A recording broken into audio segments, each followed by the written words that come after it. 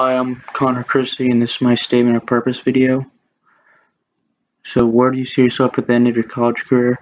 At the end of my college career, I hope to find a job within my major, so something that would involve a lot of programming, and I understand this can be difficult to get a good job out of school, so I would plan on working smaller jobs and then getting internships so I could go up the ladder and get the job I want.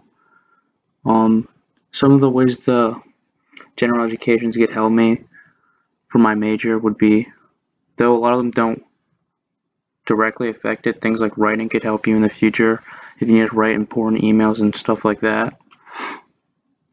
Throughout the year, I've learned a lot of new strategies for learning things, and one of the ones I find the best is retrieval practice. This form of learning helps you learn a lot of material at a good pace. This could help you a lot in the future to learn stuff that you need, and so you could do a good job at that. And then